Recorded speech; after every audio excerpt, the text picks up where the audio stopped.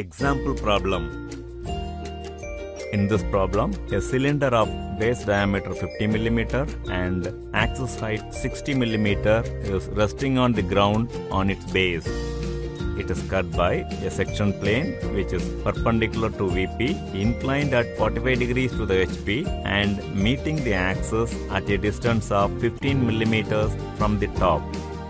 We need to draw the sectional plan and true shape of the section.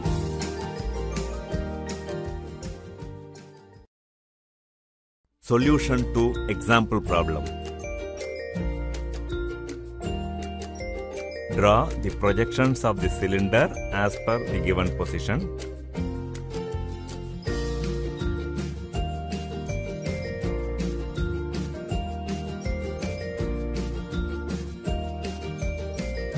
Show the cutting plane as a line in the front view as per the given data. Project the section in the top view. Draw x1, y1 parallel to the cutting plane and get the true shape. Hatch the true shape and darken the retained parts to complete the problem.